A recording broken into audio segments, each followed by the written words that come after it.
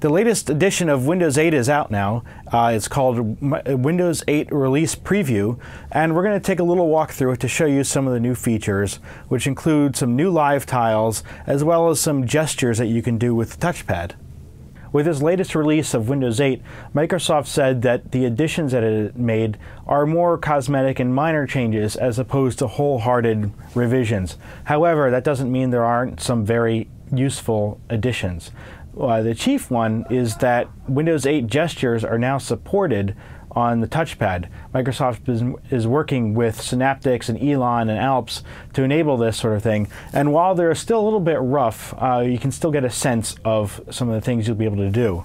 So going to the desktop here, you'll see that you can do pinch to zoom. So if you go like that, you can zoom in and zoom out. And then by swiping from the side, you'll bring up the little charms over here. And if you pull down from the top, you can see all apps, for example. We'll go back here. And then if you swipe from this side, you can switch between all of the open apps, including the desktop view, like that. And then we go back to the Start menu. And even within the apps themselves, you can enable certain gestures. So for example here, if you pull down from the top, you can customize, this is the sports app, you can customize it to include your favorite teams or other sports that you like to follow. So you go, for example, you could click on the NFL. Of course it says we're not connected at the moment. And then from here you can keep switching through the different apps. And then go back to the Start menu. And of course, if you just go to the corner as well, you can also see all of the open apps currently available.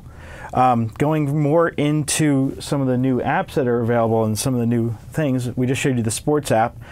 Similarly, the news app has the same thing, and you can scroll back and forth. This gesture doesn't seem to work as well, but for when it does, it'll let you go back and forth. There's a little scroll bar on the bottom here that lets you go. You can go back and forth, and normally you'd be able to just, there we go back and forth like so. Microsoft also added some new features to Internet Explorer, the first being support for Flash 11.3, and then there's another feature here called Flip Forward. So for example, when you come to a results page such as this, or something that has multiple pages, instead of having to click on the buttons at the bottoms that say, for example, that say 2, 3, 4, or 5, you'd be able to simply swipe like this and it'll go to the next page. It doesn't seem to be working here, but it would seem to be a very useful feature, so you didn't have to automatically scroll down to the very bottom to get to the next page. And Microsoft said that this same feature will work for, say, when you're reading an article that has a number of pages, or some other single website that requires you to flip through a bunch of pages to read a single thing. So it should be a really good feature. We're looking forward to really testing it out. So going back, we'll just take a quick look at the Start menu again.